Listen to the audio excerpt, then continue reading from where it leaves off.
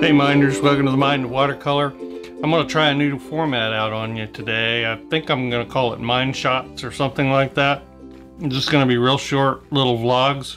They may be interesting things that I found or want to show you, just a quick snapshot. I kind of thought about doing it in Periscope, but then I thought, oh, not enough people will see it, and maybe I'll try Periscope later. I signed up for that a while ago and still haven't used it. A lot of you have supported me on Patreon, and that's enabled me to do more regular episodes. I've gone from being able to do a couple a month, maybe 1 to 2 a month, to now I'm doing 3, and most months I'm doing 4.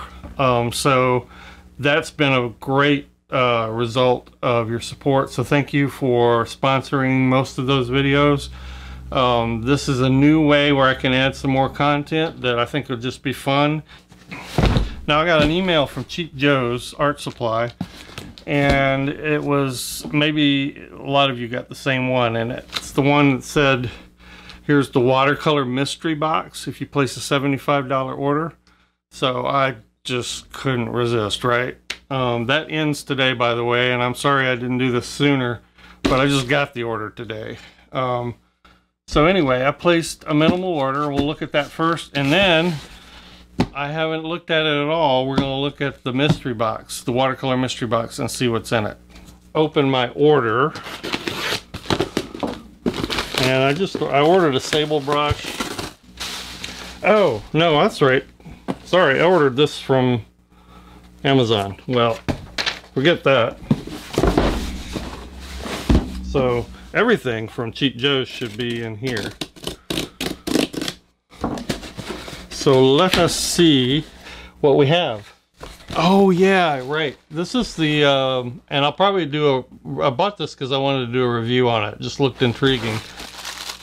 This is the Joe's Painter Kit. It's sort of a plein air kit.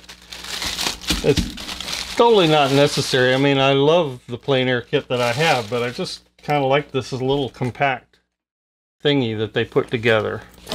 I ordered this. This is not part of the mystery box. And I won't get into it in detail here.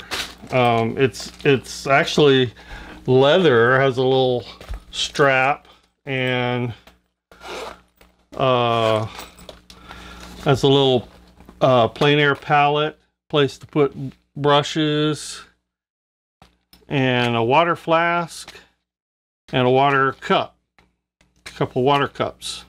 And they sent it with a little block of their Kilimanjaro paper, a little postcard sized paper. So hopefully I'll do more of a review on that. And the Escoda brush.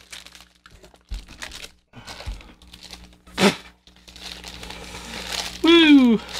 Escoda Reserva Kolinsky Sable. Probably my most used size, a number 8 round. For you beginners out there, number 8 round, use it a lot. Now, it doesn't put in big washes, but I have so many mock kind of sables, synthetic sables, and I have a couple sables, well, I have more than a couple, but I have some sables. I never really found them to perform any better, you know, against synthetics, at least the new type of synthetics, where they mimic sable.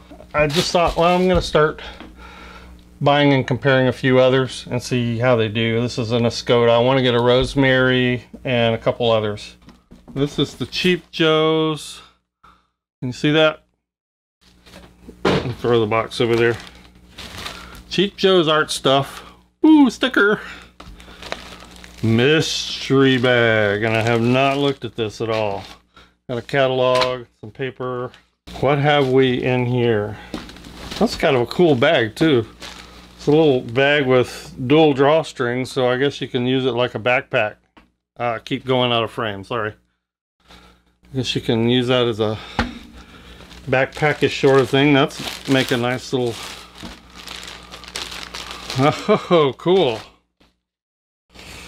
You know, I got my 75,000 subscriber anniversary coming up. I was planning on doing something special, so I may give away some of this stuff because I already see a core tube in here that I have. Well, let's just stop wondering and let's look. Palette. Nice little watercolor palette here. Schminke. Schminke. Oh, cool. I have some Schminke, but I don't have this color.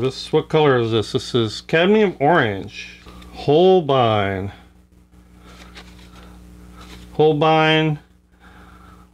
Artist quinacridone gold.